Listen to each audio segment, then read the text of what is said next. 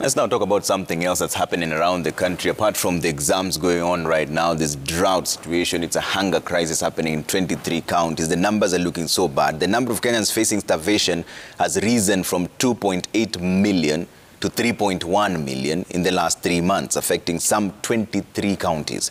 So according to the government, the number is projected to rise even further to 3.5 million by June 2022.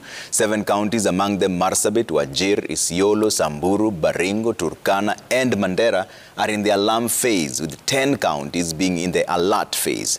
The drought situation, which has been attributed to poor short rains, has killed more than 1.5 million livestock worth hundreds of millions of shillings. In the parched landscape of Mandera County, residents count losses. Jutting ribs and shriveled hides tell the story of death.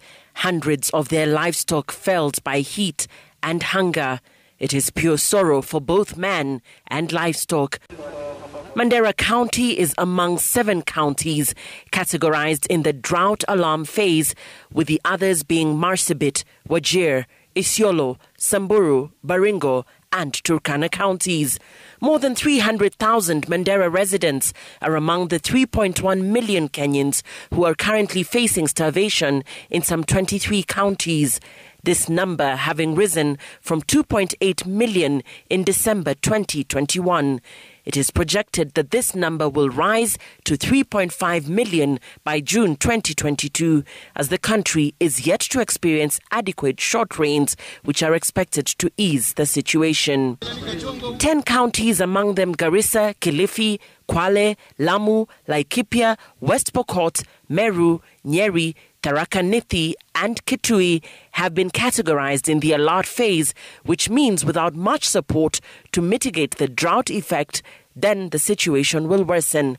15 counties are reported to have pure pasture condition, with the affected counties recording below average in milk production, a situation that has also led to the death of 1.5 million livestock worth over 22.5 billion shillings. 8 counties have registered higher proportion of children at risk of malnutrition due to drought. The government says it has made interventions by providing relief food, cash transfers, livestock feeds, commercial and slaughter takeoffs, although there is need to have more resources to combat the situation. I want to assure Kenyans, no Kenyans has died. No Kenyans has died out of the ongoing drought.